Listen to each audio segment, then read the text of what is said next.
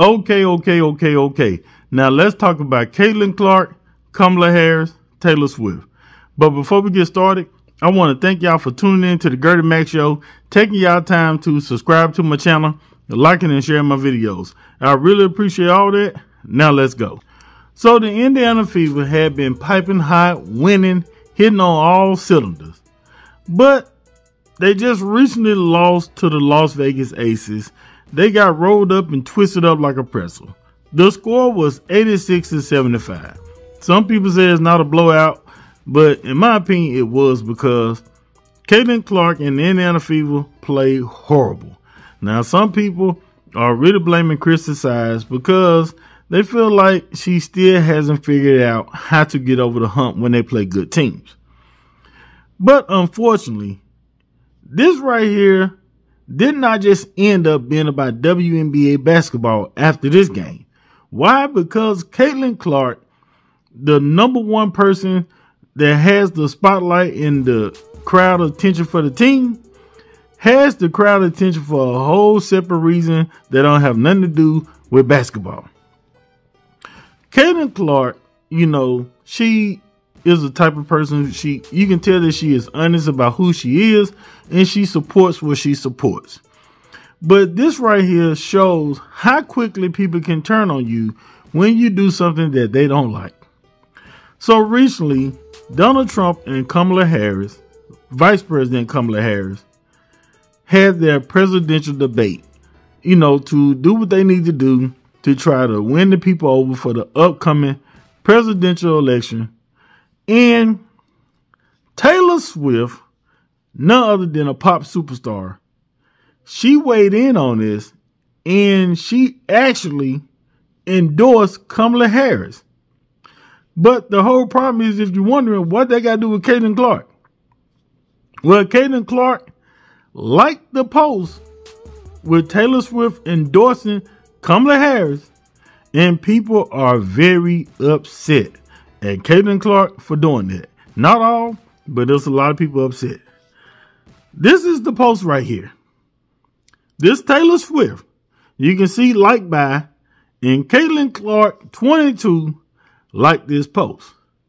Now the post went on to say this: like many of you, I watched the debate tonight. If you haven't already, now's a great time to do your research on the issues at hand and the stances these candidates take on the topics that matter to you the most. As a voter, I make sure to watch and read everything I can about their proposed policies and plans for this country.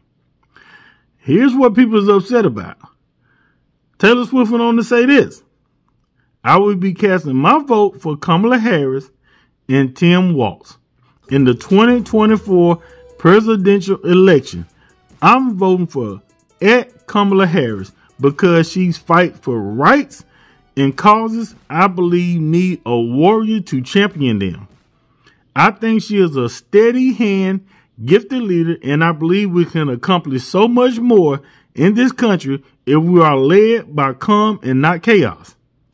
I was so heartened and impressed by her selection of running mate at Tim Walz, who has been standing up for LGBTQ plus rights, IVF, and women's rights to her own body for decades.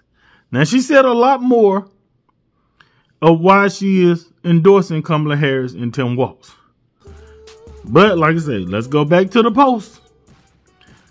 People are upset because Caitlin Clark publicly liked this post, which I guess you can say allegedly she is endorsing Kamala Harris herself. Maybe she hasn't said it, but liking this post, people are tying her into it and saying that she needs to step away from these type of issues and she don't need to make this known.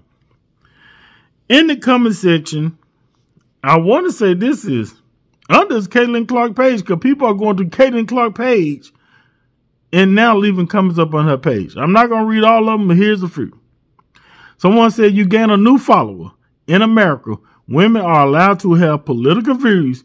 You did nothing wrong. Continued success. And someone said, already turning on Caitlyn for simply liking a post. You were never fans to begin with. Go touch grass.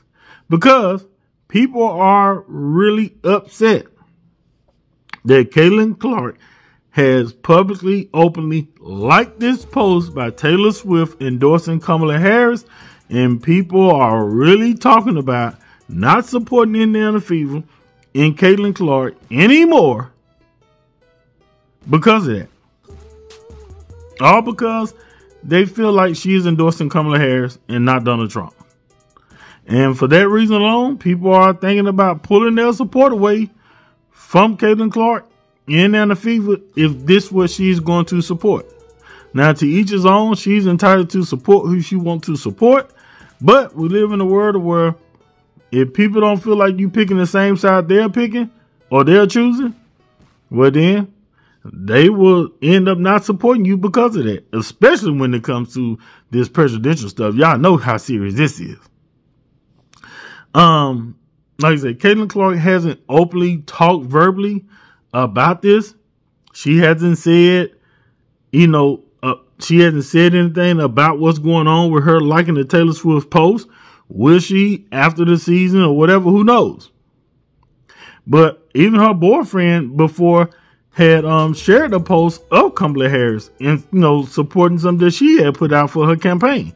So I mean, they are entitled to support who they want to support, no matter what race they are, white or black. She should be entitled to support Kamala Harris if she chooses to. If that's her prerogative, then she should be able to do what she wants to do.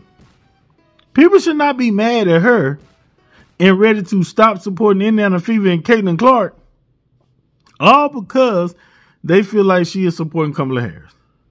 Because if that's the case, then what do that say about you? Not caitlinclark. What do that say about you if you're upset with a young woman who has a mind of her own, but because you as a fan don't feel like she made the decision or like the post in support of what you choose or what you like, you now don't want to support her no more or the team?